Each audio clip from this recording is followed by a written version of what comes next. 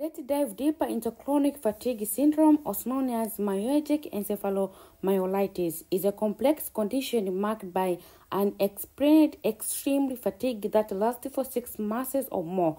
For those with chronic fatigue syndrome, this fatigue intensifies with everyday activities, exercise, or mental stress, and frustratingly, it does not improve with rest or sleep.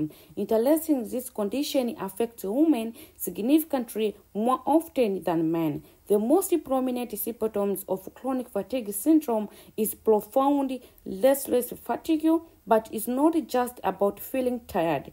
People with chronic fatigue syndrome often struggle with unrefreshing sleep, muscle pain, dizziness, and swelling lymph node. Psychological symptoms are also common, resembling those seen in depression and anxiety. This combination makes daily life difficult, affects concentration, decision making, and memory. Other symptoms may include joint stiffness, sore throat, and persistent headache.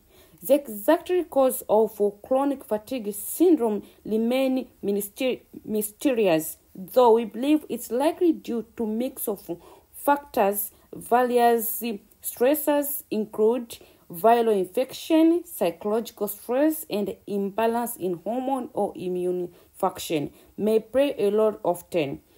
Chronic fatigue syndrome can be triggered by an injury, illness, or infection, which seems to set off cascade of effect in the body.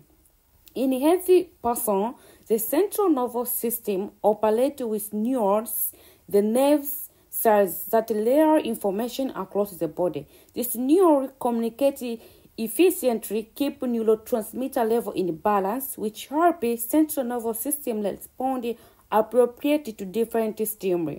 Neurons are specialized cells that send electrochemical signals throughout the body. This signal controls essential function from movement and sensation to digestion and metabolism.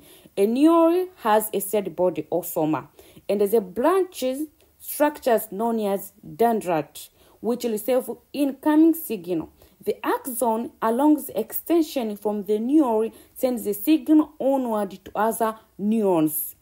In chronic fatigue syndrome, however, this communication system in the central nervous system becomes disrupted. The condition activates immune response, leading to inflammation in the central nervous system. When the neuron becomes inflamed, it causes problems throughout the body, including imbalance in the neurotransmitter level, which affects the mood and disrupts sleep. This inflammation creates a feedback loop where an overactive immune response fires overstimulate a certain neural pathway, leave the person feeling perpetually exhausted and unwell.